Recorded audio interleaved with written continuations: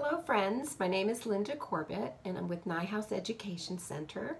If you're not familiar with House, our mission is literacy for all. Today we're going to talk about ways that you can enhance your students' knowledge about rhyming and what rhyming sounds like. This can be done purely during a time where your students are enjoying listening to stories. So the activity we're going to do today is, hey, they rhyme. So your job is to pick a book that has lots of rhyming words and sit down with your child and start reading. So today I've picked out Sheep in a Jeep. And you simply are going to read, enjoy the book, but bring attention to the rhyming words as you come across them on some of the pages. So it'll look something like this. Sheep in a Jeep. Beep, beep, sheep in a Jeep on a hill that's steep. Hey, beep, steep, rhyme. What words rhyme? Uh-oh, the sheep won't go. Sheep leap to push the Jeep. Hey, sheep leap rhyme. What words rhyme? Sheep shove, sheep grunt. Sheep don't think to look up front.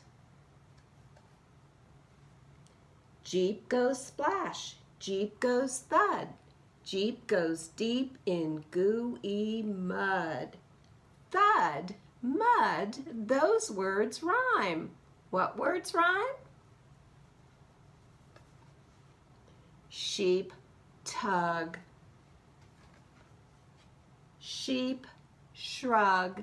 Hey, tug, shrug, those words rhyme. What words rhyme? Sheep yelp. Sheep get help. Yelp, help, those words rhyme. What words rhyme? Sheep comes out, sheep shout. Sheep cheer. Oh dear, the driver sheep forgets to steer. Deer, steer, those words rhyme. What words rhyme? Sheep in a heap, sheep weep. Sheep sweep the heap. Sheep heap, those words rhyme. What words rhyme?